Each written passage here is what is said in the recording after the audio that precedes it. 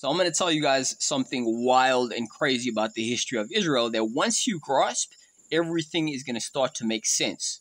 So now back in 1948, shortly after the Israeli Declaration of Independence, when the political leaders were still seeking international recognition and legitimacy, Albert Einstein and other prominent Jewish figures wrote a shocking letter to the New York Times, essentially warning the world about a political party from Israel called the Herut, who they compared to Nazis and fascists, and they claimed was pretending to love freedom and be democratic, but was just the exact opposite. Now, unfortunately, the world and America did not take this warning serious enough, and not only did this political party come to dominate Israel, but they in fact control the government to this very day. Allow me to explain. So the most commemorated figure in Israeli history is a guy by the name of Vladimir Ze'ev Jabotinsky, a non-religious Jew that was often recognized as a fascist and even called by his primary political opponent, David Ben-Gurion, as Vladimir Hitler.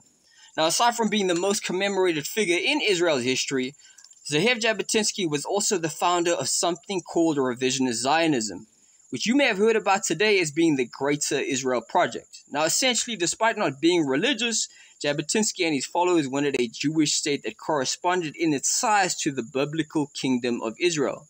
And that goes way beyond the occupied territories into Jordan and beyond, guys. But to be a bit more specific concerning Jabotinsky's views, one need only look at his 1923 publication, The Iron Wall, in which he very frankly admits that yes, the Zionists were indeed colonizing Palestine, and they intended to oust the Arab majority, who at that time made up nearly 90% of the population, and replace them with a Jewish one, which he suggested could only be accomplished through a powerful display of force.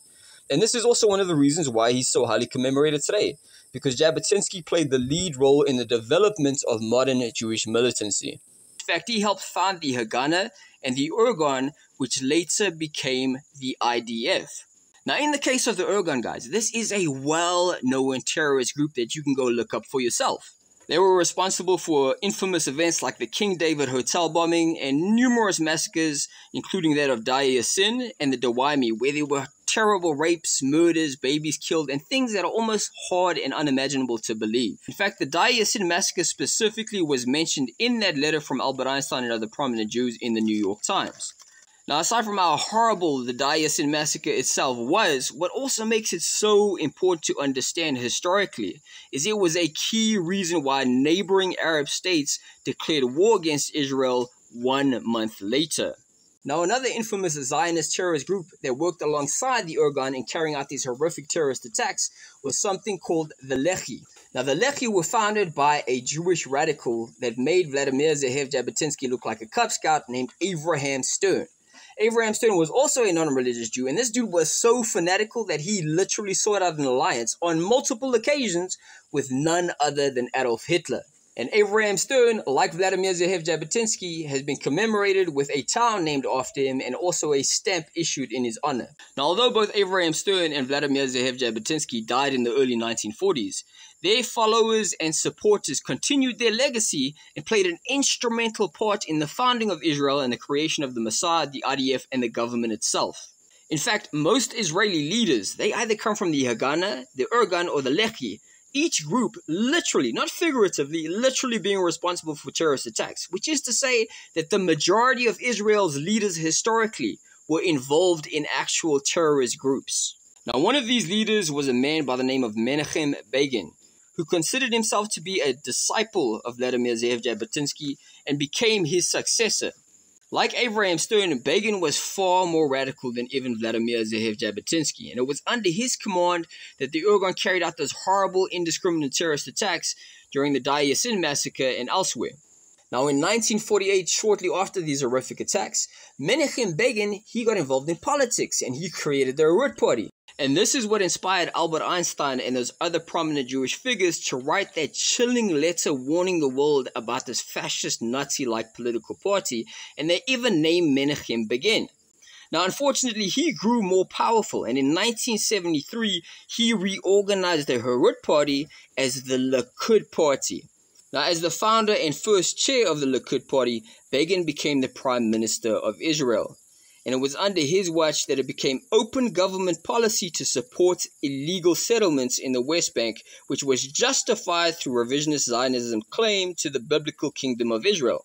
Now, the second chair of the Likud after Menachem Begin was a guy by the name of Yitzhak Shamir, who likewise became prime minister and likewise continued to expand their legal settlements with financial support from the government.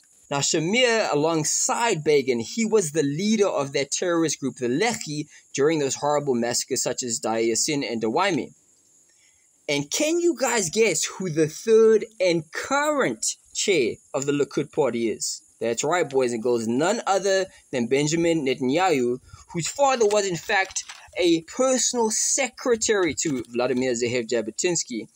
And Netanyahu himself has been described as, and I quote, the ideological grandson of Jabotinsky.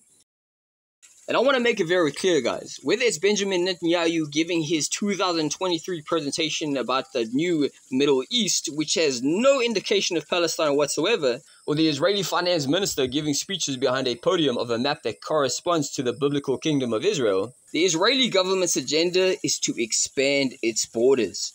And this is why I've said, guys, and will continue to say, that Benjamin Netanyahu's verifiable historical support for Hamas, the terrorist organization, is strategic.